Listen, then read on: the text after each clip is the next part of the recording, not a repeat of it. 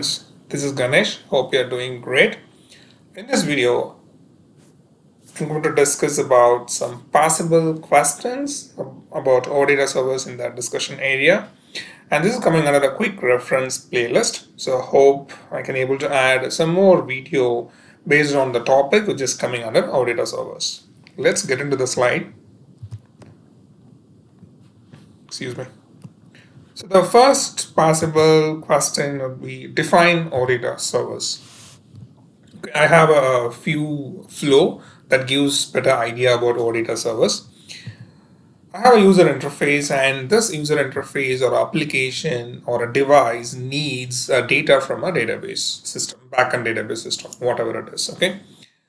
In that case, we have a different options to send the data from backend to UI interface. Most probably this happens with the help of internet, because there may be a same system or a different system. Mostly it's a user interface. Obviously, we need to depends on the internet.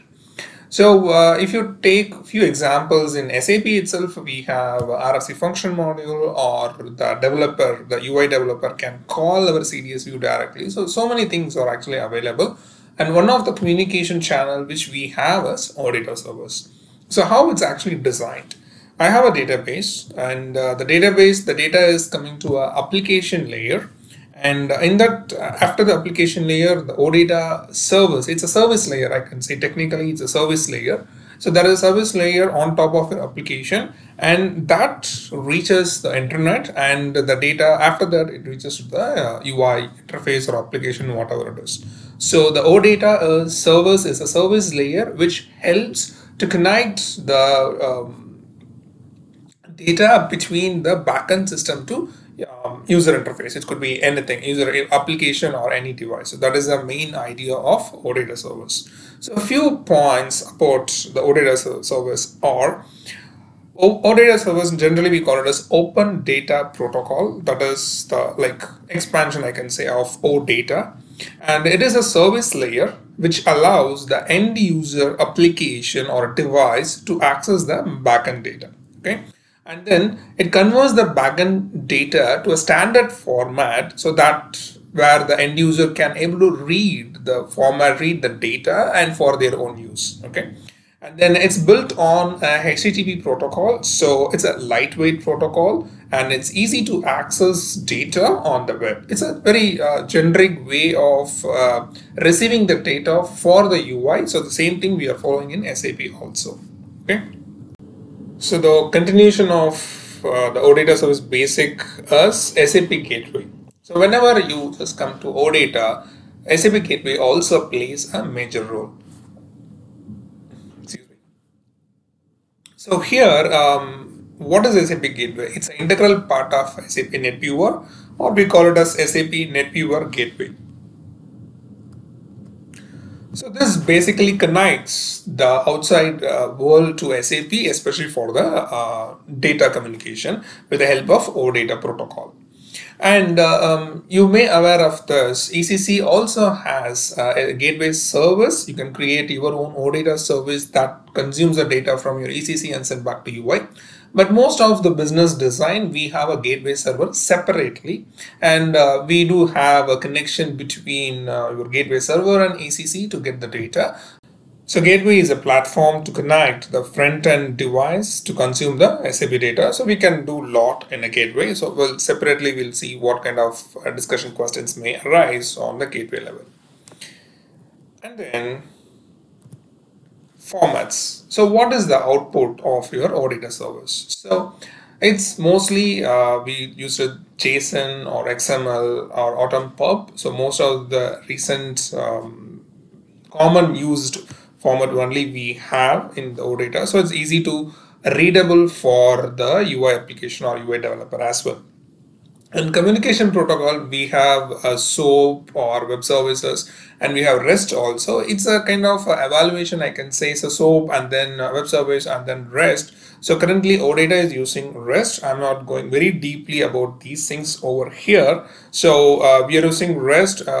Because of that, we have some advantages on it. We'll see about a few things in the next slide. Okay. So these are the communication protocol, but we are using REST, especially for OData protocol. And then Advantages, so we have a lot. I have listed a few over here. Just for OData service, in a high level I displayed here.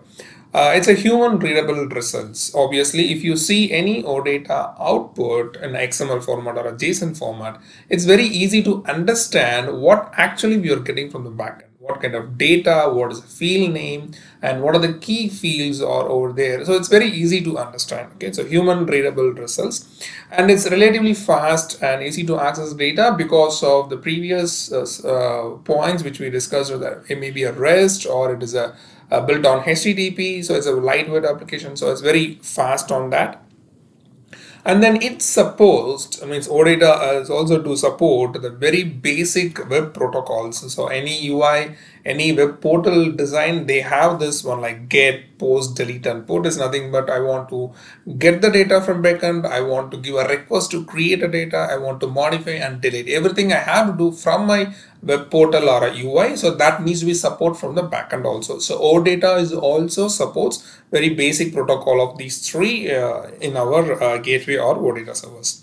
And then it's a stateless application as well. We have stateful and stateless. So we are using a REST. So here it is a stateless application, meaning it is not going to save the data in your browser. So every request, there should be a new call. And then OData implements using JSON and XML. So it's a common protocol for data transfer. Many UI are using that. So we also support, so we also able to deliver the OData with the help of JSON and XML. And it's expose the business data in all the devices, whatever device, like it may be a kiosk or it may be a mobile device, whatever it is, or a TV. Yes, it's possible because mostly the world is moving to the digital. So the OData supports to send the information to all the devices, all kind of devices. And yeah, versions, if you talk about versions, we have 1, 2, 3, and 4, the recent one.